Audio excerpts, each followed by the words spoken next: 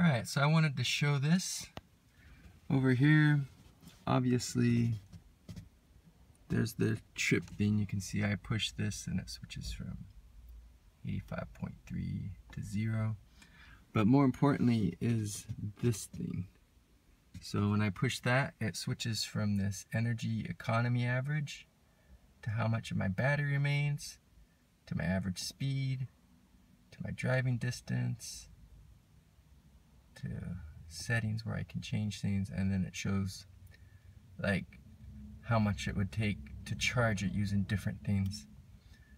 But this is my favorite. So if you want to switch that to what you want to have on there, this is where you do it. It's right over the trip thing, like right kind of where your handle is. You go towards like the vent, right under the vent, and over there it'll be the goofy square with like the shading on the side.